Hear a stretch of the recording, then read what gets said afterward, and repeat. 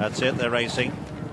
Beecham Pilot just a fraction slow into stride. Gateman was one of the first away on the right of picture. Hawkwing is up there. What's he going to do early, Mick?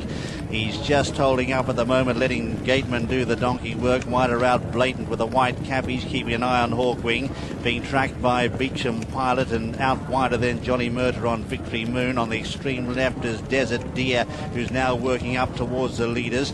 And Hawkwing, the odds-on favourite, is settling in behind today, being tracked by Tillerman, who's well back with right approach. On settling down though, and it's Blatant with a white cap on the left, just showing the way from Gateman. Right there in the centre is Beecham Pilot, followed by Victory Moon. Hawkwing is just starting to ease out a bit now. He's tracking Victory Moon, then Desert Deer right over on the far side. Further back is Where or When, and they're followed by Right Approach. Dubai Destination about third last, and Tillerman held up on the near side. Blatant though setting a blistering pace here by a length and a half to Gateman, then Where or When. Behind them at this stage on the far side, Desert Deer being pushed along. Tillerman's going well. Now he gets to work on Hawkwing. He's got plenty of room there, trying to get around Dubai Destination. He's not finding a great deal at all, Hawkwing. A furlong and a half to go. Dubai Destination now takes it up.